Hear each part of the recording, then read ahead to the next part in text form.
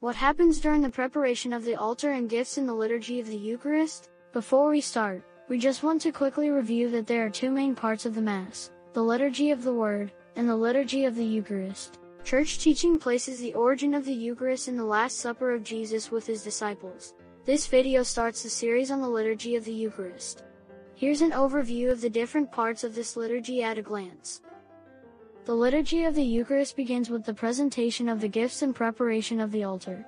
At this time, the offertory chant begins. Representatives of the people express their participation by bringing forward the bread and wine that will become the body and blood of Christ. The celebrant blesses and praises God for these gifts and places them on the altar, which is the place of the Eucharistic sacrifice. The ministers place the corporal, the purificator, the chalice, the pall, and the missal on the altar. We'll explain them one by one. The Missal is the book containing the words and prayers used in the Catholic Mass throughout the year. The corporal comes from the Latin word corpus, meaning body.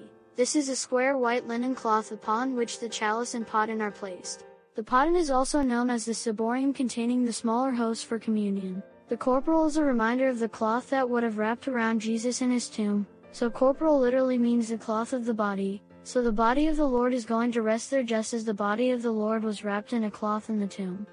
The ciborium comes from the Latin root word cibo, which means food, because we have the communion host which will turn into the body of Christ. The purificator is a white linen cloth which is used to wipe the chalice and potton which follow communion. The chalice is the cup used to hold the sacramental wine which undergoes transubstantiation, or transformation of substance, into the sacred blood of Christ during the consecration. More in-depth explanation of this later on.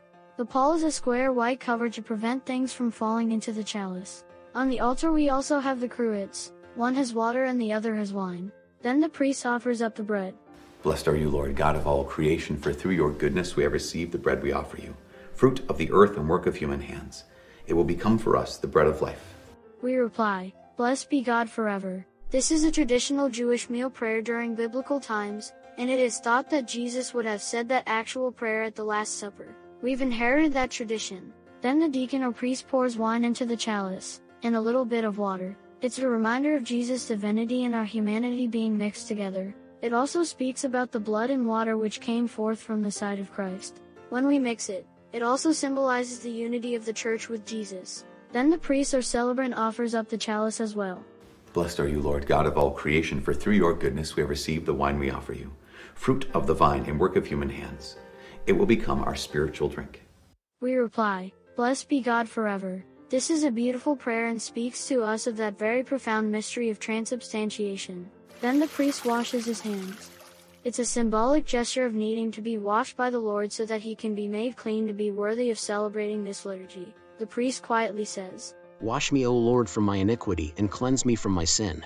This prayer is from Psalm chapter 51 verse 2. This is a symbolic cleansing because we are all sinners and the priest is no exception. But at this moment when that priest washes his hands, his sins are suspended, so he could actually celebrate the Eucharist.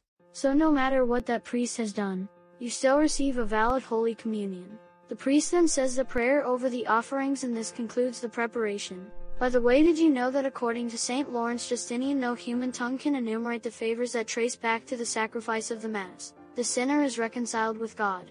The just man becomes more upright, sins are wiped away, vices are uprooted, virtue and merit increases, and the devil's schemes are frustrated.